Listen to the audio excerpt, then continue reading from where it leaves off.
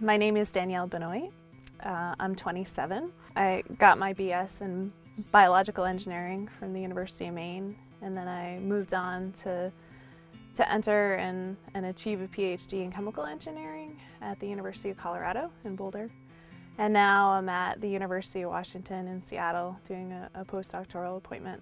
My research involves trying to develop polymeric carriers for these new class of therapeutics that have been developed quite extensively in laboratories just for experimental uses, but we think that they have high promise in terms of actual cancer therapeutics. We're partnering with people at the Fred Hutchinson Cancer Research Center and hoping to be able to move our models into preclinical trials. One great thing about the Damon Runyon Foundation is that they fund people from multi-disciplines. So we have the molecular, cellular, developmental biologists who do amazing work.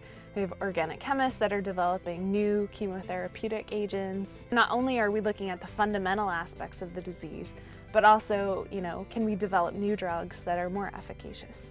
Can we package the drugs that we know or think might be helpful in this disease progression in order to better treat those suffering from this disease? Regardless of what spectrum on the whole realm of different projects that are being funded, everybody has a huge passion. I kind of say it a little jokingly to my husband, but I'm like, I'm gonna go cure cancer today.